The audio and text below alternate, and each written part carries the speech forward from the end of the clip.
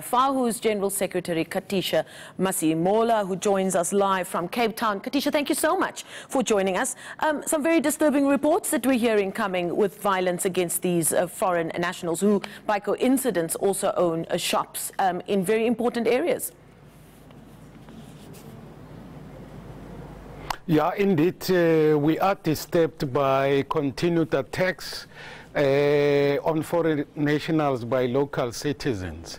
We call on political parties, civil society formations, religious leaders to add to the voice of FAWU and that of South African Federation of Trade Unions that our people must cease with and desist from attacking foreign nationals. If anything, we encourage them to report these matters to relevant authorities. That's why we, in the same breath, call on government to basically set up a multi-disciplinary, multifaceted task force that will ensure that we clamp down on illegal manufacturing of goods and illicit trade on these products. That's our call, basically. Now, you sent out a statement earlier, and you went to great lengths to explain two sides of the story. You want to clamp down on the illicit trade of goods. It's a campaign of yours that you've been working on for quite some time, but at the same time, you're saying that people cannot use that as an excuse to illegally loot these shops, as well as to perpetrate violence against those shop owners. Indeed, we are saying if you want the laws to be enforced, you cannot take the laws into your own hands as local citizens. Rather, rechannel your energy to protest at government institutions, because it is government that must ensure compliance with the law. And that's why we're calling on South Africans to join our campaign against illicit trade.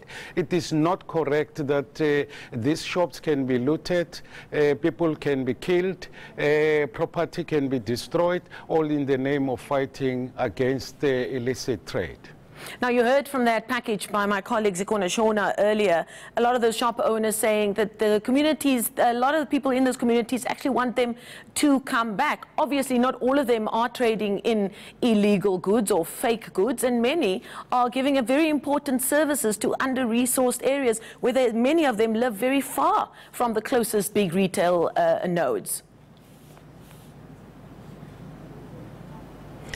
Indeed, informal traders, be it by foreign nationals or by local citizens, it's an important platform of outlets for our people to reach these areas and procure goods for the purpose of consumption. However, we believe that these goods must be regulated from the source of manufacturing and also must be monitored in terms of their expiry dates and in terms of the health, hygienic and other standards. Yes, these informal traders are playing an important role in society, especially in marginalized communities, but that cannot be a justification that they trade illicitly in goods that are, you know, a danger to the health of South Africans. How can you and other organizations such as yourself and government go about bringing this message across to people on the ground? Because this week, as we saw more and more of these incidents happening, we had things like reporting of messages doing the rounds on WhatsApp threatening shop owners with violence on the 8th of September. Those messages are coming across. How do we get your message across to people in these areas? Well, indeed, it's a good question, and that's why we're saying we're calling on other people in society, influential personalities, to join our call and echo our call in making sure that we basically get our energy to the right direction, which is to government. We would support all efforts for as long as they are peaceful, they are within the law, all campaigns that are meant to bring government to understand understand the importance of intervening quickly. We do not condone the loss of life, the damage to property, as a way of articulating a message by those that are disgruntled with trade in fake goods, trade in expired goods.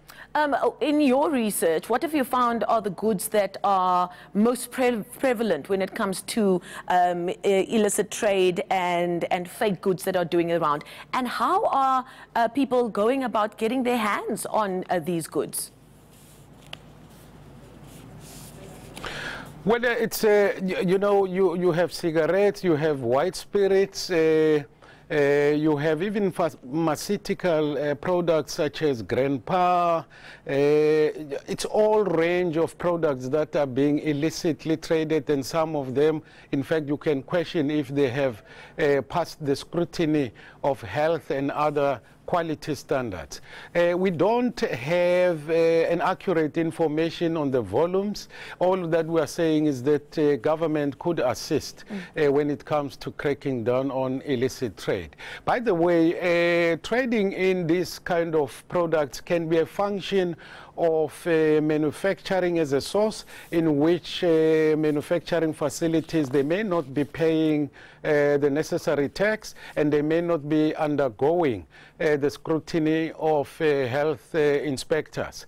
And that finds its way down the value chain up to the informal trade platforms in villages, and hence the price in many cases will be lower than that of traditional chain stores.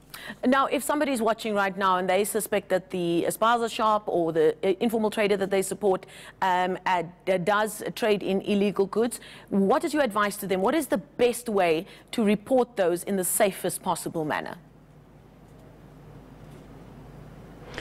Yeah, and then and you're right in your question. In fact, I hope government leaders will encourage people, provide the necessary contact numbers for people to report these cases of trading illicit goods, because we have to get a crackdown on expired goods, on fake goods, for the sake of health and for the sake of ensuring that these goods are traded because they may have paid revenue to the fiscus. So the best way is for government to provide leadership.